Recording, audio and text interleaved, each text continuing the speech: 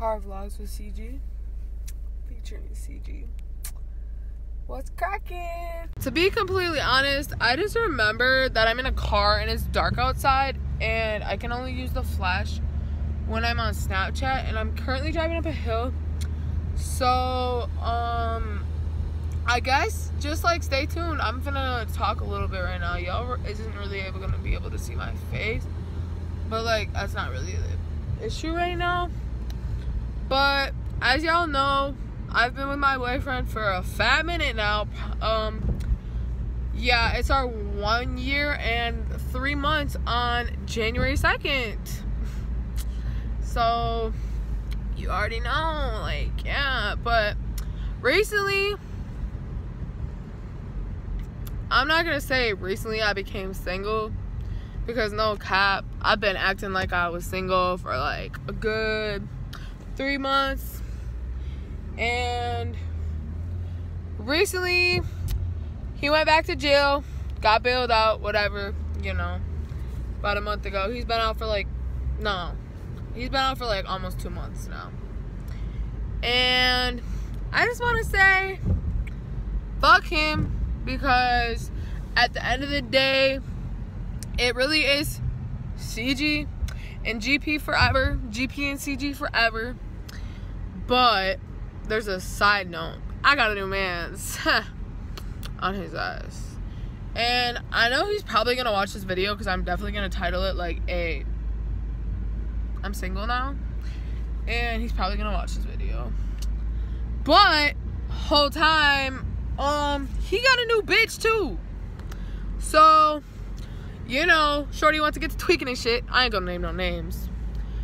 But that's on him. I'm letting him figure that shit out, because I don't need no drama in my life. I'm chasing the bag, doing what I gotta do, and trying to stay away from him.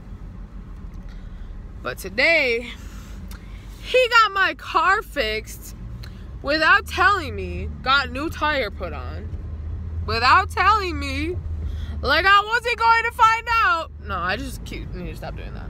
Like I wasn't going to find out. But it's cool, because I stay in traffic. But anyways, the whole breakup situation, you know, started because I was sick of feeling like the second bitch when I'm really the forever bitch. And you know, so I was getting sick of that. I was getting sick of the games and all that. And we lived together. We've been living together for what, 6 months? For like, no, I'm not even for the cap. We've been living together for our whole relationship, just different places. But I've been staying with him for like 6 months. So about a week and a half ago, I decided that I was sick of the shit, and I tried to take my car with me, but he got it back, because I just couldn't keep fighting with him about a motherfucking car. So in the situation, he has the car, but you know, whatever, it is what it is. What a fucking bitch. Okay, so I just parked. Now I can talk. So like a week and a half ago, I tried to leave him. I left the house and I took a lot of my stuff with me, but not all of it.